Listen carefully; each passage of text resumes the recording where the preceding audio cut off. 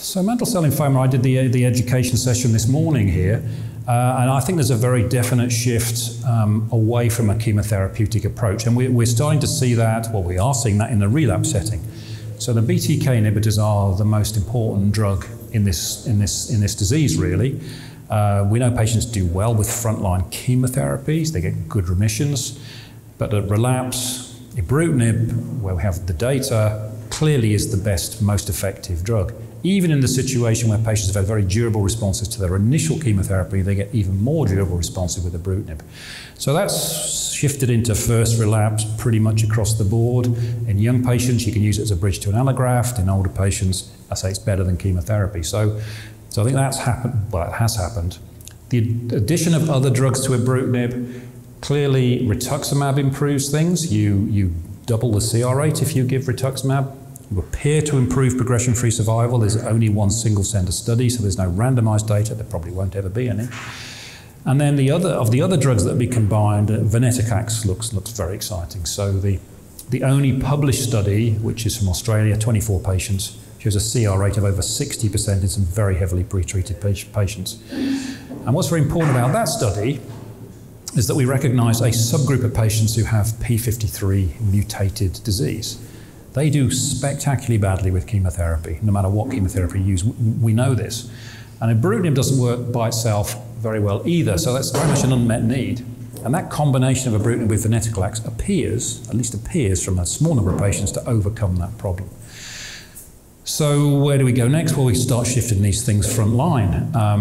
We already have seen some data in very young patients having ibrutinib rituximab, small center study at MD Anderson, showing very high response rates. That was then followed by high-dose chemotherapy in hyper-CVAD. The question is, do you need that chemotherapy?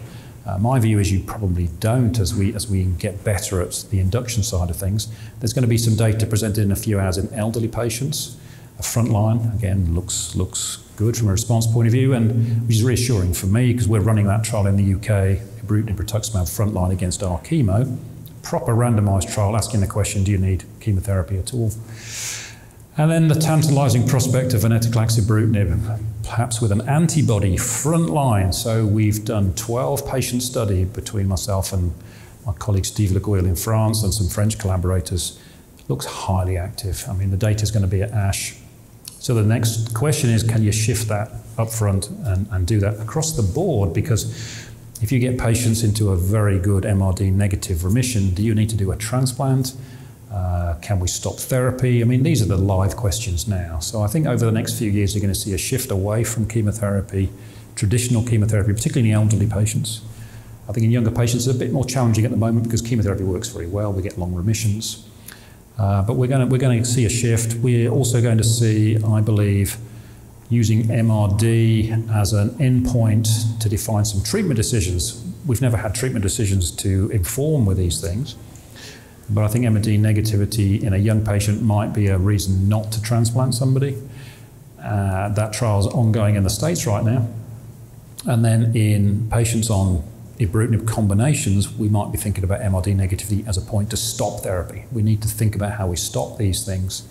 I'm not sure we cure people, but you never know. But stopping and then potentially restarting if the disease comes back, that's the way things are moving. So it's an exciting field.